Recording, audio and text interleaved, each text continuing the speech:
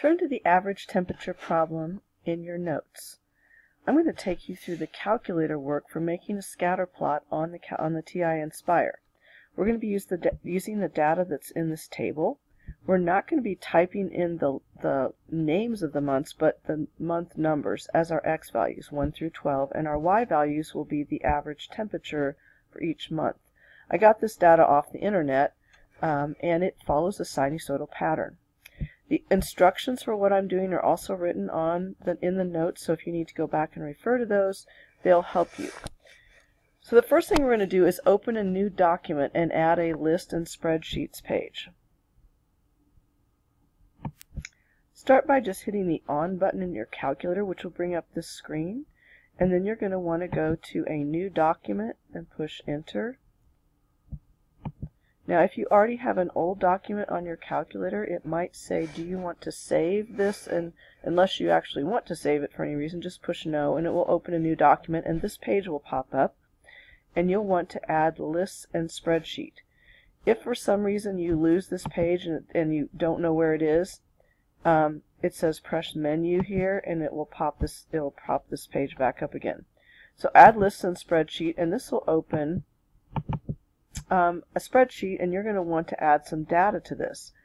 Now, I'm going to go ahead and show you what it looks like after you've already added, but first of all, I'll get you started. So we want to have months, so you'll want to go down to your keypad down here and type in the word months. So,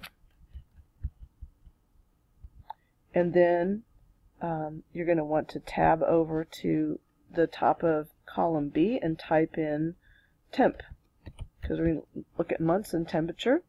And then in the first column, you're going to want to type in the numbers 1 through 12 for your list. You can use the down arrow key or the enter button or the tab button to get from one cell to another.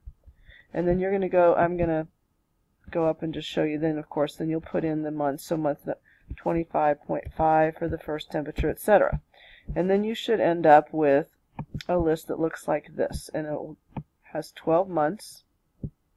One thing to point out is when you get to the last entry and you typed in 30.9, make sure to actually push enter. If it's sitting like this, your calculator won't think it's in there yet, so make sure to push enter to get that last one in there. The next thing you're going to do is open a data and statistics page. So you can push Control Doc to open up this list too and get a new list to show. And it's data and statistics, and you'll just see a bunch of random dots. It might not look like mine. You're going to go down to the bottom of the bar with your cursor, and where it turns into a plus sign, and click, and then you'll see, now I've got some other variables in here, but I'm going to put my month number as my x value, so it just shows the 12 months. Then you're going to go over to the left and click on that bar, and you're going to add temperature. And then you'll get the scatter plot that looks like this. Now you're actually ready to watch the other video and learn how to write the equation for this graph. But let me show you then what you would do after you've written the equation. You're going to go to Menu, and you're going to go to Analyze and Plot Function, and it will open up a box in which you can type the equation for your function. So I'm going to go ahead and write the equation for this. So pi here. The one disadvantage to this box is it doesn't always show, it's hard to see the stuff to the right as you type. Eventually it kind of goes off the screen. So if you've typed everything in correctly, then your graph should match your equation. Now, if you make a mistake, or if for some reason it looks funny, it might be that you've written the equation wrong, it might be that you typed it in wrong, or it might be that you are in degrees instead of radians. So make sure that when you're doing this, if you are in accidentally in degrees instead of radians, you can go to Doc and go to Settings and Status and Document Settings and change your angle from degrees to radians.